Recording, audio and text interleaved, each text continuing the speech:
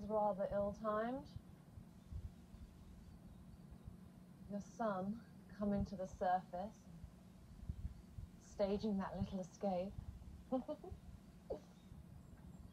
I can see he'll no longer be a problem.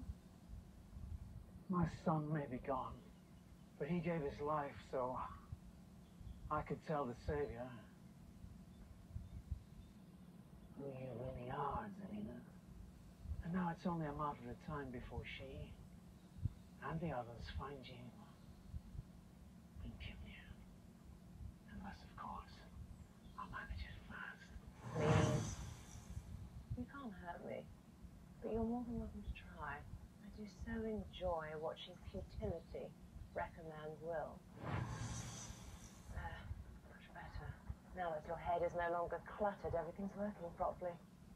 It's so much more entertaining. You may control me, but it's over, Zelina. They know who you are. You'll never get close to Snow White's baby now, to any of them.